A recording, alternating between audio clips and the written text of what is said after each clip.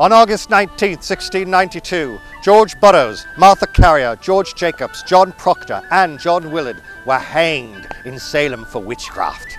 In his book, More Wonders of the Invisible World, Robert Califf detailed how George Burroughs, a reverend, recited the Lord's Prayer from the scaffold with such conviction that some of the crowd attempted to prevent the hanging. But atop his horse, the Reverend Cotton Mather proclaimed, "The devil has often been transformed into an angel of light," and the executions went forward as planned. This Day in History brought to you by the Freedom Trail Foundation, partnered with the Massachusetts Teachers Association to bring history to life.